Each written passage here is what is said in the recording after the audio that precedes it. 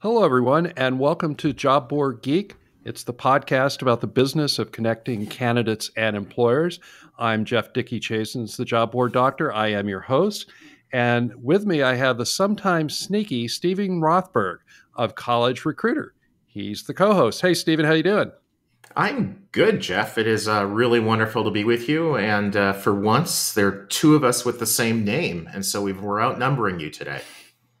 Yeah, well, I'll talk to the one that I think has the better accent. I'll see you next episode. See you later. Yeah, right, exactly.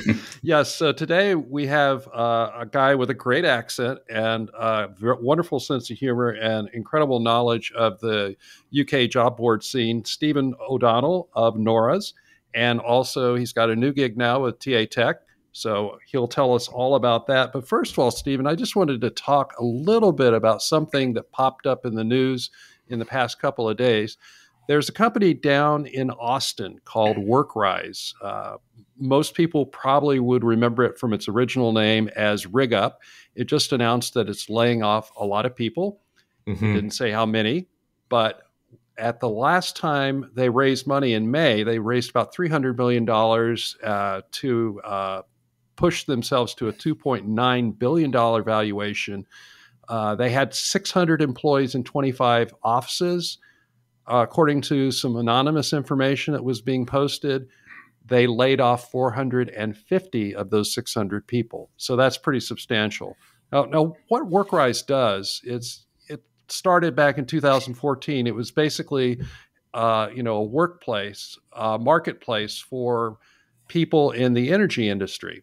And they decided to change their name in 2021 to Workrise because they decided they wanted to go into other verticals. So in addition to oil and gas, they moved into construction and defense and solar and wind.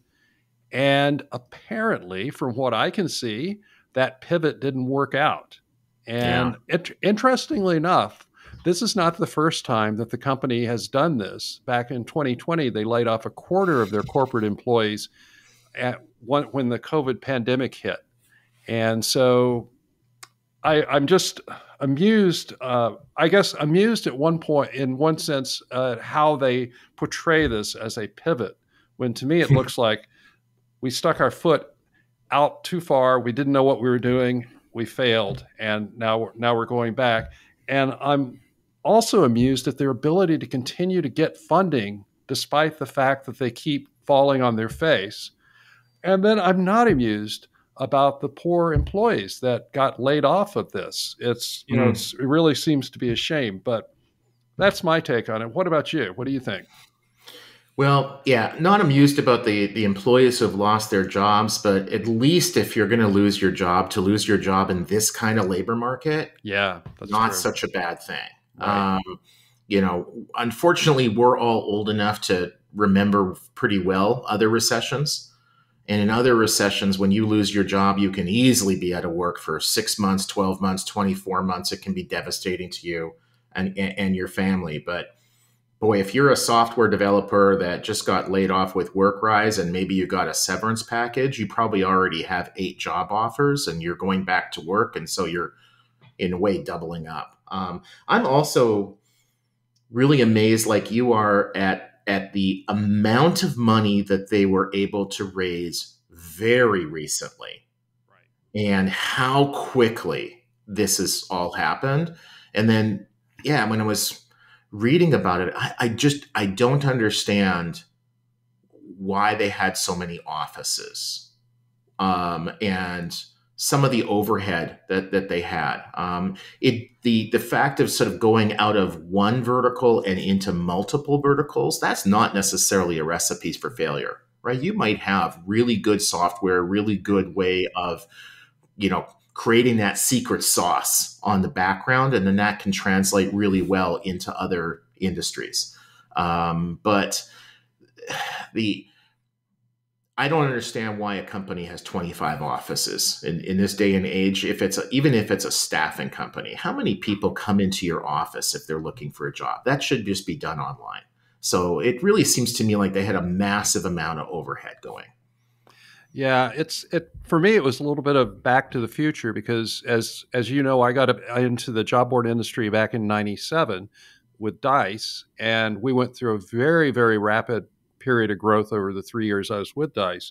But one of the things that was happening in the industry at that point is there was a lot of money being thrown around, being Mm. thrown at companies like Dice, companies like Monster, et cetera. And then about the time I left, there was a huge crash. And it was the Hmm. same thing. You sort of look back on it and say, where did all the money go? And I definitely remember money being spent on multiple offices for, different types of favored employees. Oh, I don't want to have to commute into the city. Well, then we'll set up an Mm. office for you in Connecticut or, whatever it might be. So I'm not sure that was the case with Workrise, but I think their investors are going to take a bath on this one. So Yeah, the offices for favored employees, it rings a bit of a bell for me because I've often been asked to be in another office very very far away from everybody else. So I'm just going to take that as being a sign that I'm a favored employee, and I think we can all agree on that.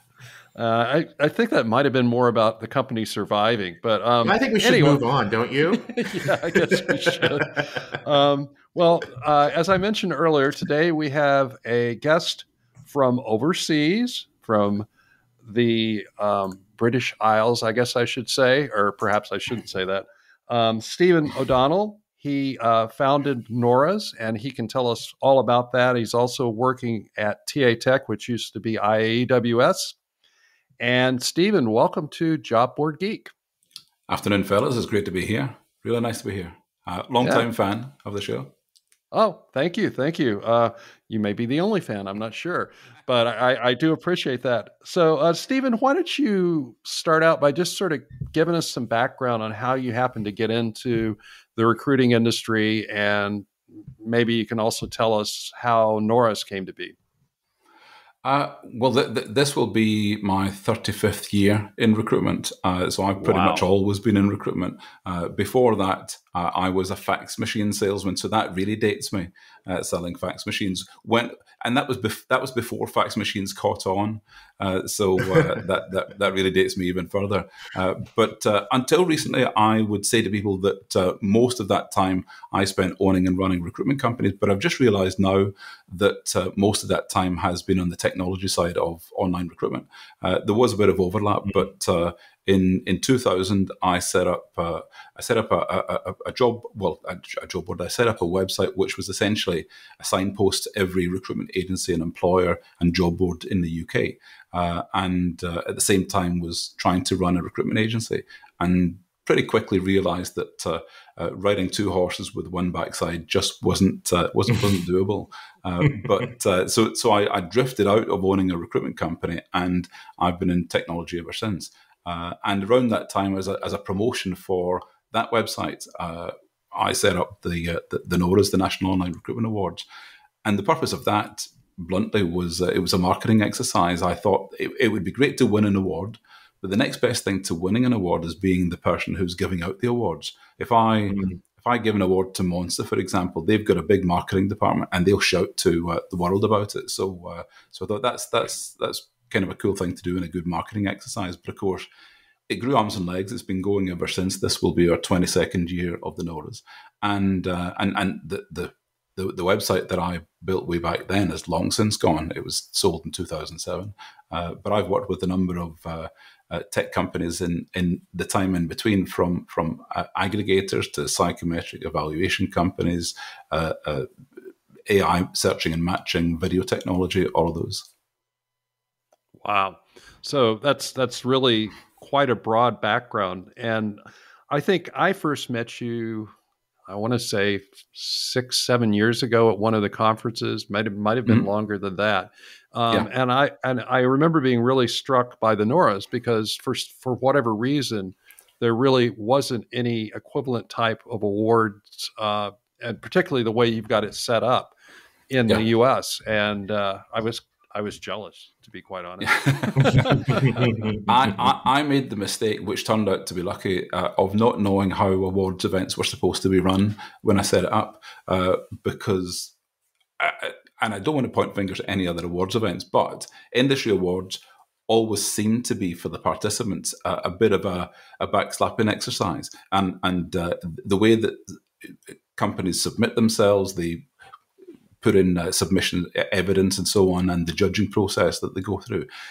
It is quite different, was very different to how the notice are done. We take nominations from the public in the first place, so we ask job seekers to nominate sites. We don't restrict it to only sites that submit themselves. So every recruitment website that's out there, anyone who's advertising vacancies or offering a career service to candidates, we're going to judge them. And we only judge from a candidate's perspective. So we only judge what we can see. If we can't see it, we can't judge it. So everything is done from the perspective of the job seeker. I sometimes say to people that I'm the hardest working job seeker in the UK, because each year I'll register with maybe 600 separate recruitment websites and apply for jobs and go through the process just to see how they're doing it. And it's strange how in the past 22 years how much has remained the same. Where some things have changed dramatically, and I always hoped. In fact, we're coming around to that now. I always hoped that candidates would get to the position where they could push back, where they could say, "We don't want to go through these hoops in order to apply for that job." And candidates are in a much stronger position now to walk away, which of course comes out in the form of what we would call ghosting these days. They get partway through the process and don't go any further.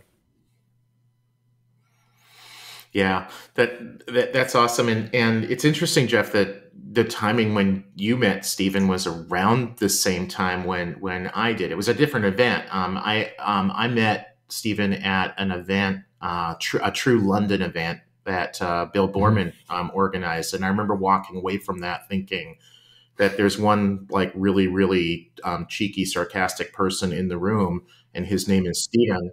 And that kind of reminded me of being in seventh grade when, they were like, me and one of my friends would just be continually kicked out in the hall. I kind of thought that was going to happen to us, but, so if anybody hasn't had the pleasure of sitting next to Steven at an event, definitely that's what you want to do. Wicked smart, very knowledgeable, and definitely is going to keep you on your toes.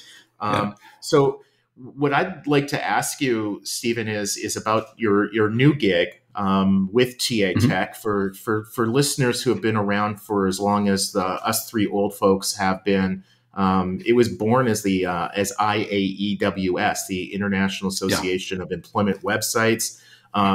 I think Peter Weddle, the CEO, changed the name roughly 5 years ago to TATech to sort of broaden, to be more inclusive of different kinds of talent acquisition. Some of the people who go to the conferences are job board people.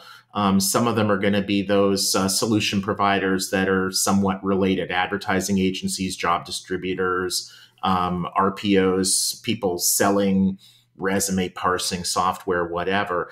But maybe you can tell us a little bit about a couple things. One would be sort of like your specific role, what you were brought in to do. And then also I'm really curious, and I think others are as well, about what your vision is for the actual events. Coming out of COVID, we've all been able to do a reset, and there are always good and bad things. And kind of curious as to what, for those of us who used to go to virtually every TATech event and plan to go to ones in the future, what'll be different moving forward? Okay. Well, first of all, to break it down, I can't even remember those letters myself, but I think that's my first word in Wordle every night because it's got all the vowels, so IAEWS. It's got everything in there, but of course it's impossible to remember. So I think we're all thankful that it was renamed to TATech. And TATech is exactly what it is. It's technology for talent acquisition. I was actually due to join the organization 2 years ago, just as the pandemic hit. And I'd been on the advisory board for a few years before that. And in fact, an event that I'd set up in the UK was being used at TATech events called RecX. So RecX is essentially, it's kind of rip-off of TEDx. So it's TED Talks for recruitment. It's 15 minutes of a tight passionate talk on recruitment, and we ran RecX events in London and in Portugal and in Austin. Sometimes myself or sometimes with TATech. So as I say, I was due to join 2 years ago, but the pandemic hit, and when it came back around, with hopefully we're coming out of the pandemic, I jumped at the chance to get on board.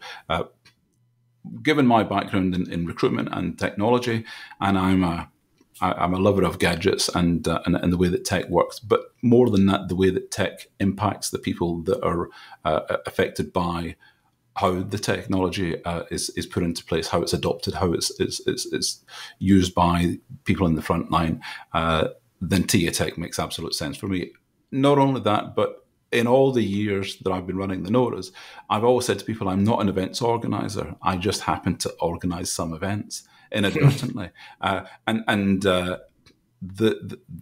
building of a community, the building of a big network, if you like, where I'm speaking with a lot of organizations in the industry, from employers to recruitment firms to technology companies and so on.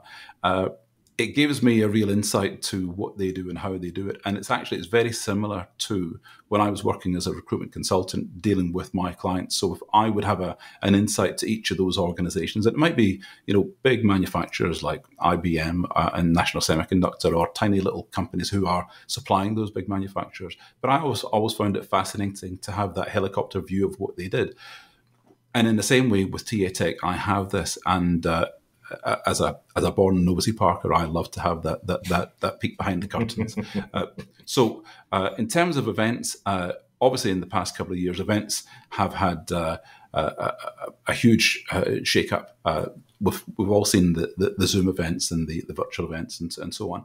And actually, in the pandemic, I got involved with because everyone pivoted to an extent. If you can't get out to events, then you do something different. So actually, in some ways, I was helping organizations organize their online events because I'm pretty well versed with the technology. Some of the organizations I'd help would be, well, a lot of them in the States, but the one that's a standout is the Miss America organization. So their online events I'd be helping to organize, and it meant that I'm now on first name terms with at least, I think, 13 or 14 Miss Americas, including the Miss America from 1948. Well, if only you could have been surrounded by attractive women like that in high school, but absolutely. But as I say, having a peek into any industry is always really interesting. But the key thing is seeing how people responded to the demand to have events, but the block to having in-person events.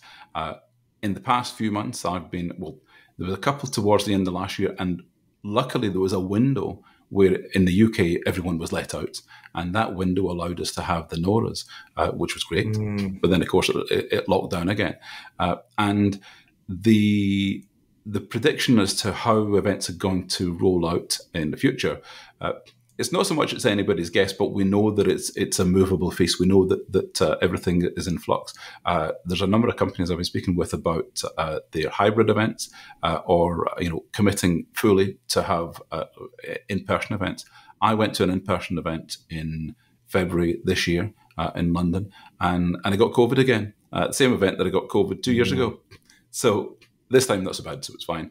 But everyone is conscious about, what are the new protocols going to be? And anyone who organizes events has to have that in mind. And also understanding that employers might say, oh, look, yes, events are open, we can go and see people, but we have new policies on who gets to events, whether we do it as a matter of policy, whether we pick and choose events more carefully, whether we look closely at how the protocols are put in place in those events. But certainly going forward, the in-person events with TATech are absolutely happening this year. The next one is in Austin it begins on the evening of the 31st of May to June the 2nd. And if people don't know, there are industry organizations for people who are recruitment consultants and agencies, and of course for HR and for TA, there are lots of organizations where there's membership groups. TATech is a membership group for technology companies providing technology to the HR and TA sector, and it's the only one. So this event will be the biggest of the year, and certainly going back to 2019, the last one that was able to be held, there were over 500 people there, and we expect the same or more for this event at the end of May. Yeah. So, Stephen, if I can just like add a couple quick things to Jeff to that. So, College Recruiter has at least a couple people going. We have a new COO, Brad Boggs, a new head of sales and partnerships, Matt Simpson, who used to be, you probably know him from when he was at JobGate. So they're going to be there. They're very much looking forward to it. And the reason why we always try to have at least one or two people there, there's just no better event for partnerships. Whether the bourbon that's served after hours is of interest or not, whether the content is of interest or not, everybody that's there is very oriented to partnerships. Absolutely. Yeah. So for people who maybe don't know so much intimately about TATech, there are about 350 members globally. Obviously, the bulk of the members are in North America, and of those, maybe 40% are job boards or tied in with job boards and technologies to do with job boards. But that's moving.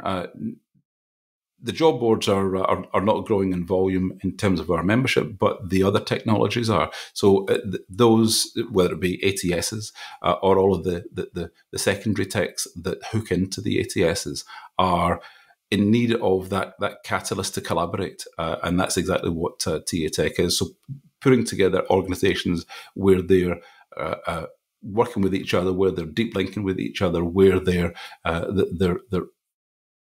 creating a new channel for sales. If, for example, and I'm not picking a company that's a member or not a member, but if Smart Recruiters, for example, were hooking in with a number of technologies that added additional services to their clients, then that channel where a customer can switch on a video interviewing service within the Smart Recruiters platform or Aperture or any other, then what we're seeing now is that's a greater channel for sales than their direct sales.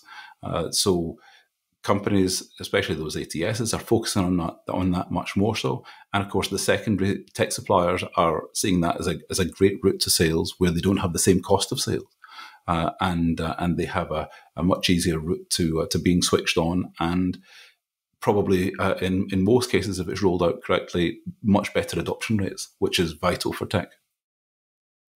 Well, Stephen, this has been really interesting. We're out of time, but I did want to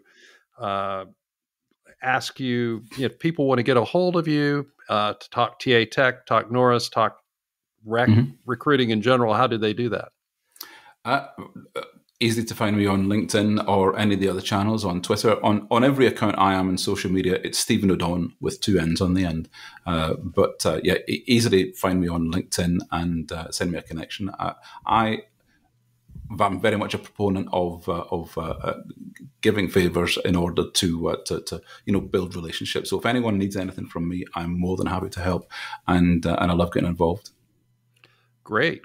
And I will say, once you've talked with Stephen, it's impossible to read anything on his Twitter feed without hearing his accent. So you have an amazing power there, Stephen. Use it wisely.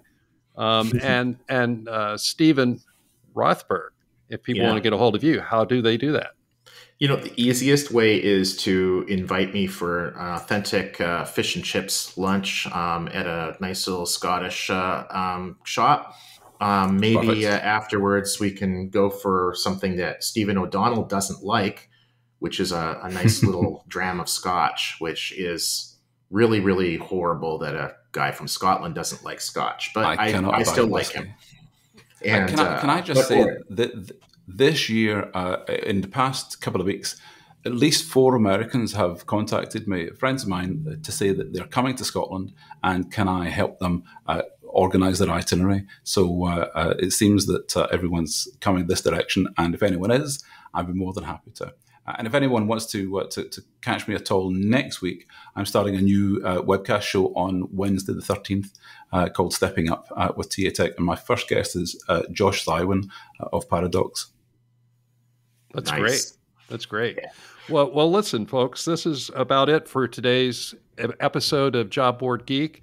I'm glad that you took some time to listen to us. I hope that you'll consider subscribing to us on Apple, Spotify, or any of the other many channels that we're out there on.